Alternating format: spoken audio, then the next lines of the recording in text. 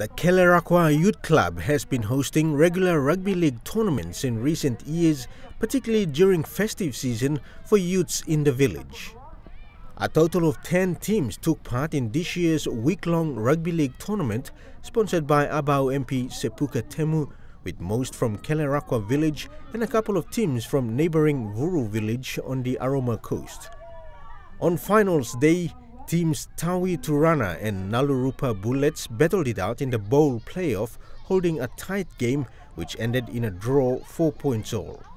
Team Cornerstone took on Vurumo 1 in the plate final, with the match also ending in a draw at 4 points apiece.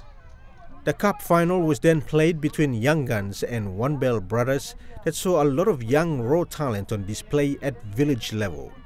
Team Young Guns eventually won the tight contest 6 points to 4. Special awards were given to best performing individual players during the tournament, as well as the winners and runner-up teams following the cup final in a brief presentation ceremony. According to Village Councilor Albert Gima, a total of 15,000 kina was given to the village by Abau MP Sepuka Temu to host the rugby league tournament for males and a netball tournament for females.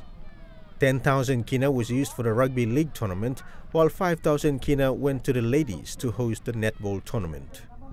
The village councillor also announced during the presentation ceremony that the sponsorship of sporting tournaments will be bigger next year.